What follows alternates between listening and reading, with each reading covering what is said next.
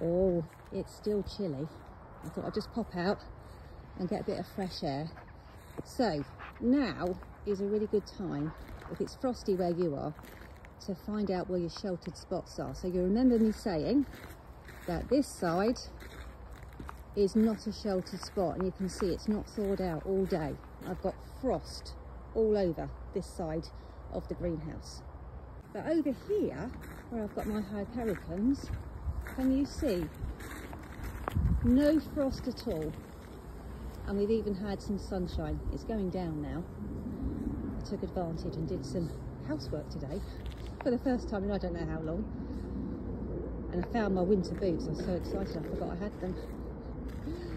But yeah, so have a look around your garden and see where the frost is staying, and that is not a shelter spot. So when you come to do your hardening off later, you know where to go. And then you can see on the terrace, clearly that's a sheltered spot. But look, just a bit further out, can you see all those pots still full of snow? So it's not sheltered there, but up there where I put my seed trays this morning, my ranunculus, up there it is sheltered. So just have a bit of a scoot around and find the best places for your seedlings to go, and your hypericums.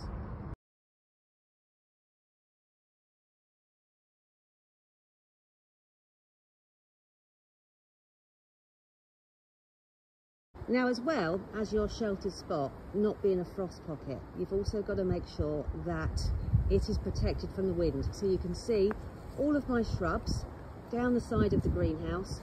All of that wind that we had, they haven't moved, and they're only in small pots. However, in front of my greenhouse, we're just about to move them. I said to Neil, leave them because I can show you. So this was perfect during the summer, full blast sunshine, but look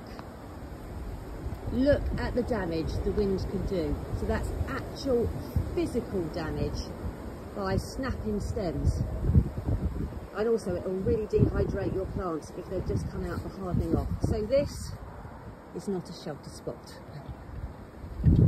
So we'll move these now. I thought Neil's been waiting. So I've just got to show them first. There we go. So here are my hypericum, and you can see, look how small the pots are, and they haven't moved an inch in all that weather. So that's a very good example of a sheltered spot. If you don't have a spot like me in your garden, then you can just put your trays out around the house where they'll get protection from the walls. Neil's bringing the logs in for tonight. They'll get protection from the building. Just make sure that they're not in full shade, because they do need to have some sunshine. Now, while the plants get established and put out some lovely new roots, you just want to keep them out of beautiful sunshine like this and the breeze. You'll be able to see that leaves blowing there, and that is removing water. That's speeding up transpiration. So while they don't have their full roots grown at the moment, what we're going to do is going to keep them just in a sheltered spot right down here.